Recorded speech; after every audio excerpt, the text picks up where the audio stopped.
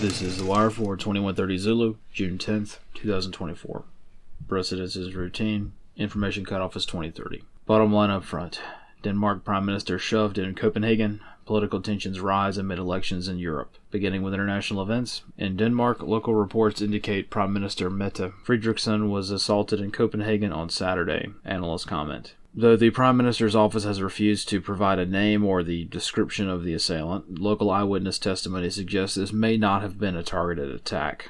The man was allegedly walking in the opposite direction, shoulder-checked the Prime Minister, and continued walking until her security detail apprehended him. Based on these details, it's possible that the man didn't know who she was and therefore was just socially impolite, or otherwise was simply interested in pursuing random street violence. In Europe, over the weekend, the European Parliament election results have caused significant ire throughout the continent due to allegedly far-right, by European standards, candidates or parties expanding their held seats throughout the continent. In France, President Macron has dissolved parliament and called for a snap election in a bid to keep control amid his opponent's rising and already dominating support. In Germany, Chancellor Scholz was dealt a similar blow as the AfD party won out over 16% of the vote, up from 11% in 2019. Analysts comment. Though an elective body completely foreign to the United States, the European parliamentary elections can sometimes serve as indications and warnings of political leanings throughout Europe, especially if European citizens are exceptionally unsatisfied. Much of the political turmoil mounting around the world surrounds the issue of immigration, legal or not, which has become a very important consideration for voters in 2024. By American standards, this latest European Parliament election resulted in what Americans may refer to as a red wave, with conservatives sweeping many seats. However, it also must be noted that by American standards, many of the conservative parties central to Europe are not entirely conservative on issues that may be important to voters. On the home front in Washington, D.C., pro-Palestine supporters, along with self-described Hamas supporters, conducted their latest direct action event at the White House. Taking cues from previous far-left organized demonstrations, pro-Palestine demonstrations are becoming less and less organic. Analyst comments for this wire.